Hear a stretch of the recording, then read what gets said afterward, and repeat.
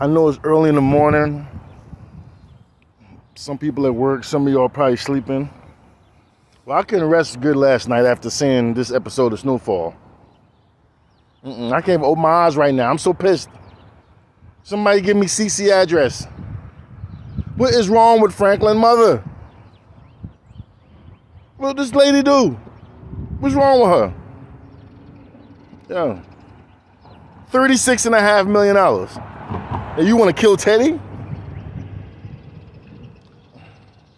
Like killing Teddy was going to stop everything. Well, I don't know. I guess there's maybe one more episode left for the show, but I don't even want to watch no more. I just want to find CiCi ass. She just messed everything up for me.